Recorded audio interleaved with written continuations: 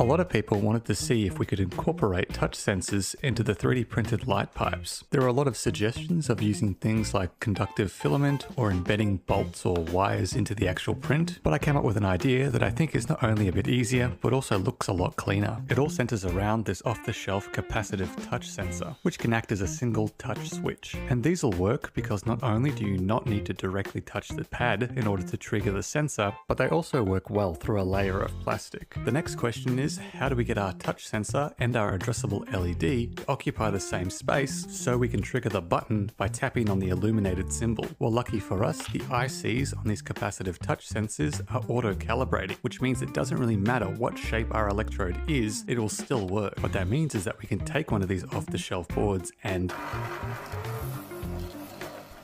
drill a hole right through the center of the electrode to allow light from our LED to shine through. The plan was to solder together the LED and touch sensor and then embed them one after the other into the housing as it's being 3D printed. So the print would pause twice, first for the touch sensor and then for the LED. You can see that the printed translucent light pipe for the LED goes straight through the center of the touch sensor, and then that is locked in place with some more 3D printing, and then we can add the addressable LEDs and carefully tuck all the wires in place before supergluing everything down and then enclosing the whole thing with a few more printed layers. I was really happy with the end result. There was a little spot in the bottom where I had to leave a gap so I could fold the wires over, but I think the overall effect is really cool. So we can perform our first test and hope that none of the wires broke, and hoping that I remembered what I soldered to which of the pins. But a simple test confirms that it did work. I think the overall effect was really cool. So we can toggle on and off the light, but we can also toggle the color of the light. This of course could be used as an input